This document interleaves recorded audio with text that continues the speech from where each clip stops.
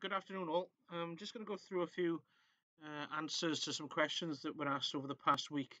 I think it's fair to say that the online learning using Teams is new to us all, and there's no doubt that it's definitely got better as the week has progressed. So thanks for everything you've done this week. So there's a couple of questions. The first one was how to share your screen. So apologies if I'm sure a lot of you know how to do this, but let's just quickly go through it just in case. So if I want to share my screen, then you can see here share content, arrow then in the box.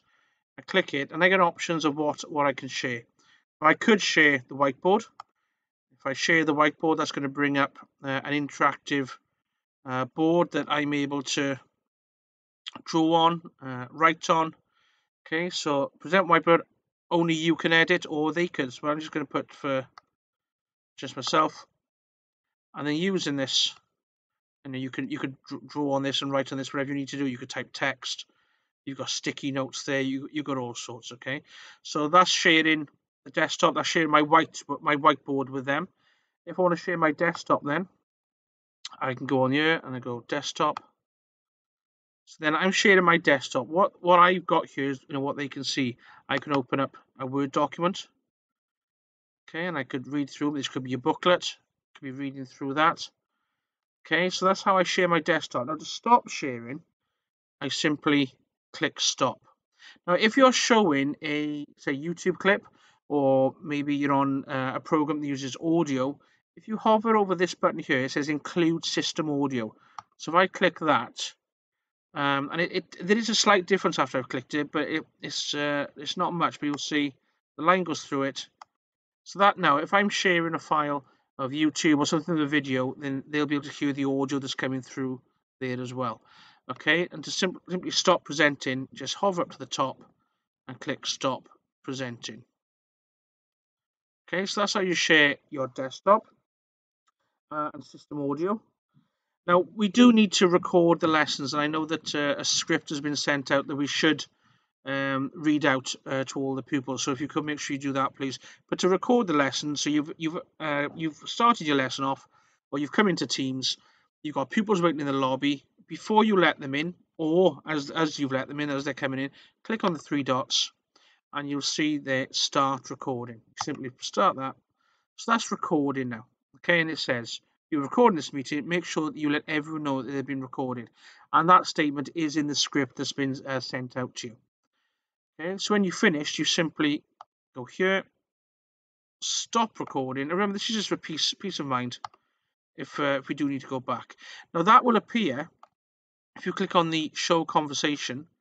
Okay, so this is where you can talk to the pupils. Now this will appear here. Okay, there's the video of the lesson you can download. Now, if you wanted to take a register of who's actually in, so say you wanted to update the class charts, I think we've been told to do it at the end of the day, or by the end of the day. If you click on participants, okay, and you click on the three dots, you'll see download attendance list. So if I click on that, it's downloaded for me an attendance list of the pupils that have turned up to that meeting. Okay, now you can also in there, once in here, click the three dots, don't allow attendees to unmute. Now you may want to allow some pupils. I definitely have with my older pupils in year 10 and 11, where I've actually enabled their mics so we can have a conversation.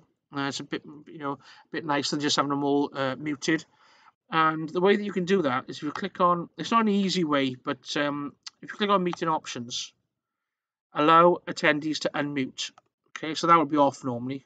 Click that on, save, and then I'd say to the class, okay guys, I've just given you the opportunity now to unmute your mics so we can have a conversation. So please unmute your mics, and I'll ask you one by one what you think and have a conversation.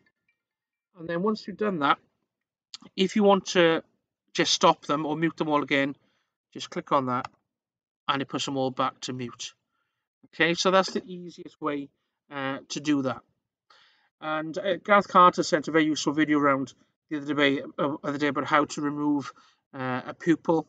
But again, the easiest way is if you click on participants, click on the three dots, you can remove them from the meeting. But if you look at Gareth's video, they will still be able to post in the chat. 9 times out of 10, that will be fine. Okay, the pupils won't go into the chat, but if they do, follow Gareth's video, and that shows you then how to remove them from the team, but make sure that you add them after. If you've ever removed a pupil permanently from the team, this just removes them from the meeting. If you remove them from the team, make sure you put them back in. Okay, as usual, guys, if you've got any more questions, please send them through. We're all learning, and I think you've done a fantastic job this week. All right, thanks very much. Bye.